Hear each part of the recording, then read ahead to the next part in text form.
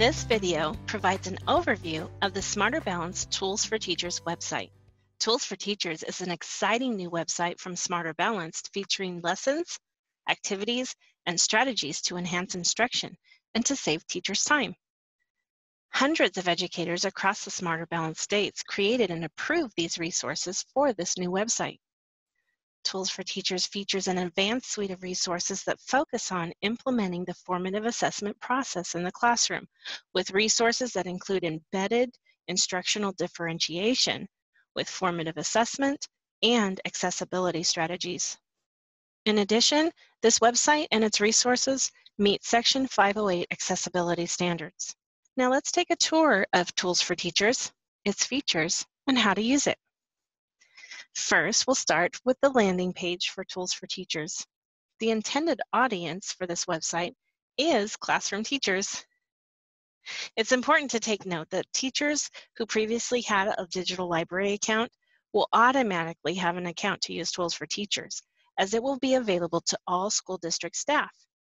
Self-registration is also available for new users that have an affiliated school district email. Let's go to the public view first. Tools for Teachers has resources available for the public to view without logging in. On the landing page, there are two instructional resources, an English Language Arts resource, as well as a mathematics resource. There are also two professional learning videos, an Understanding the Smarter Balanced Interim Assessments video, as well as Understanding the Formative Assessment Process. A user can conduct a search by typing in keywords or by using filters to search. There are filters available for the type of resource.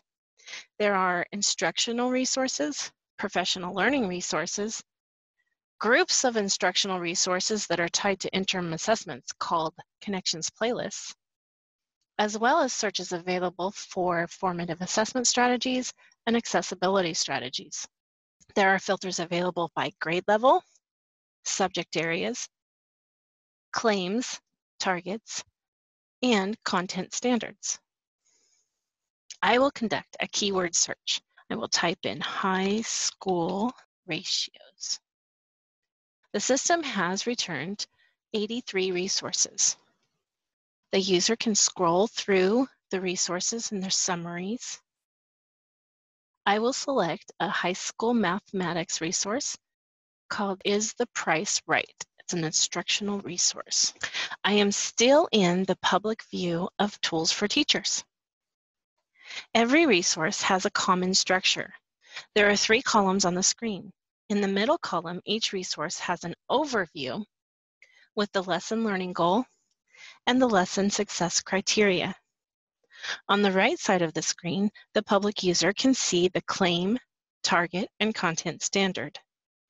And on the left side of the screen is an outline of the resource, listing the sections of the resource. In order to have complete access to Tools for Teachers, I will need to log in. I am now logging in to Tools for Teachers. After successfully logging in, I can see there are 5 icons at the top right of the screen. There's an icon for taking notes, for sharing the resource with my colleagues, for bookmarking the resource for later use, printing, as well as a toggle reading mode, which expands and collapses the screen. Every resource has step-by-step directions, and in the directions are embedded instructional strategies for differentiating instruction to meet student needs. Formative assessment strategies are embedded in the resource wherever there is a clover icon. Formative assessment strategies are recommended ways for teachers to assess student progress at a moment in time during instruction. Accessibility strategies are indicated by an icon featuring a silhouette of a person. Accessibility strategies are recommended ways for teachers to provide access to all students. Below the step-by-step directions is a section of attachments, which are materials that teachers can use to implement the resource. There's also a list of the accessibility strategies used, and a section for things to consider. Things to consider gives teachers recommendations for making the lesson effective. For example, how to extend the activity.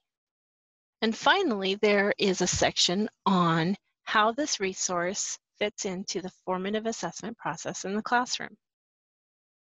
Over on the right-hand side, there is the word playlist. This indicates that this resource is included in a Connections playlist.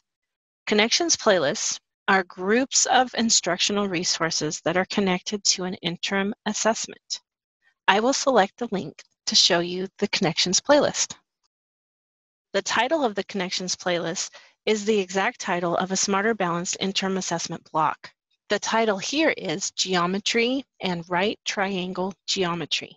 These playlists of resources are designed by groups of educators that write the instructional resources for the playlist with the focus on developing skills needed to meet the expected learning standards in the interim assessment blocks.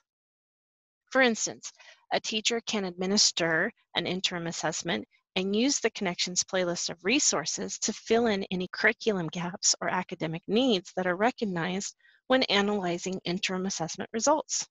Each playlist has a list of topics or skills listed on the far left column. Across the top of the 4 columns are performance progressions, which show how students perform as they build their skills.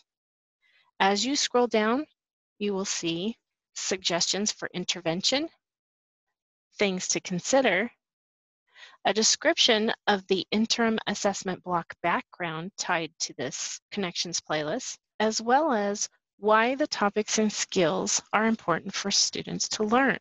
There is also a list of academic vocabulary, which are words that are used in this particular interim assessment that are associated with this Connections playlist. The teachers can use these words throughout instruction to make sure that students are able to understand and answer the interim assessment items. And finally, there's a section called Dive Deeper. These are links to Smarter Balanced resources like the Sample Items website, the Content Explorer, and information on interim assessments, a video, an overview flyer, as well as directions on how to access your interim assessments.